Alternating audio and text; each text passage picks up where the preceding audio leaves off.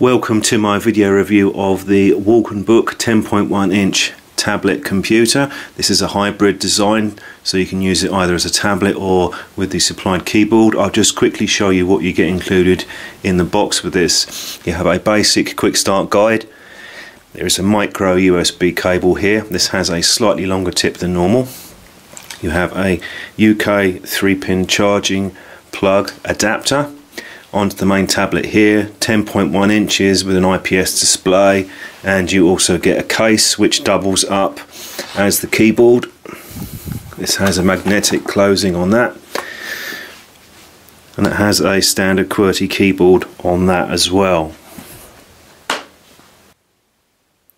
The connections on the top are the power button here. We have headphone socket, that's a mini HDMI so you can plug it into a TV, micro SD slot, there's a micro USB, a standard USB. That's quite important because that allows you to attach other normal USB devices like hard drives and pen drives, and we have a DC in for the adapter and a microphone port here. Top section we have two speaker grills, and there is the volume control here. On the bottom we have the connectors for the keyboard and the two holes where it slots in. Looking at the screen, it's actually quite good. It's an IPS panel. We have a resolution of 1280 by 800, so it's sort of semi-HD. At this price level you're not going to get a full HD. It's a bit reflective. There is a cover on here which has a couple of little bubbles on it. Perhaps that wasn't done 100% at the factory. You can take that off if you want. That's not a huge issue. In terms of contrast and colour reproduction, it's actually pretty good. I don't think anybody's going to be unhappy with it in that regard.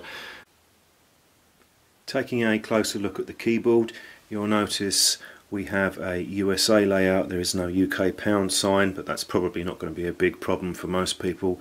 You'll see a function button here, and some of the keys are marked in blue, so you have dual functions for media and volume, etc. Bottom here you have a touchpad, just as you would with a laptop, and the two alternate buttons here, and we have 3 LEDs for caps and number lock, etc. Now you might wonder why you'd want the number lock. Some of the keys here can be used as a number pad, so if you press the number lock here with the function, you can use this as a number pad here. On this part here you'll see there are contacts, and there are some lugs here. That is where the tablet slots into, and that's magnetic as well. Now when you put the tablet into the keyboard, it snaps in place quite firmly. As you see, it's pulling itself in there. And it's a pretty good fit actually. I'm quite impressed with the design on that. It holds quite snugly, it doesn't fall out, and it goes straight in there. There's no jiggling around at all. On the back part you'll see we have a slightly unusual design here. It's kind of folded in places. The idea behind this is you can use it as a normal case, or if you want to turn it into a stand. These two sections are magnetic, so they clip together. Flip it open like that, and then you have a built-in stand, and it's quite stable actually. It's pretty good. I think it's quite a clever design, and it works pretty well actually. The only thing is it's just one position. You can't adjust the height on that. Now the tablet comes preloaded with Windows 10. It's already activated and licensed, so you don't need to do anything with that. You'll notice it pretty much looks exactly the same as you would on a laptop or a desktop PC. There are some differences. For example, it will auto detect when you've taken it off, and again when it's re-engaged the keyboard. As it's Windows 10, you can switch quite quickly between a normal layout as you would get on a desktop or a laptop and the tablet mode, which is similar to Windows 8.1. You can see the differences there. Generally I'd leave it in the normal mode, but the tablet could be useful if you're just using this section on its own. Now you also have a camera on this model, front and back, so you can use it for web chats and for taking photos, and the cameras are actually pretty good. In terms of the performance in low light, I'm quite impressed with them actually. They do really well. Obviously there's a bit of noise showing up in very low light conditions, which this is at the minute, but the pictures are quite clear, and whereas a lot of budget laptops would have fairly poor cameras that would be very dim, this one actually does quite a good job, so I'm fairly impressed with that side of it. Here I've opened up the task manager just to show you the processor, The Atom runs anything from 1.33 up to about 1.83 gigahertz. The speed varies depending on what it's doing. It ramps right down if it's not doing anything. Memory wise, you have 2 GB of RAM with this, and that's okay. I'm using just under 800 megabytes. I have a couple of windows open, not doing much, so 2 GB is fine. For normal tasks on Windows 10, you won't really have any huge problems with it. It's more than comfortable enough in a way that 1 GB netbooks and laptops weren't a few years ago. It's quite efficient with the memory, so you shouldn't have any problems with that. You think Kerry's involved?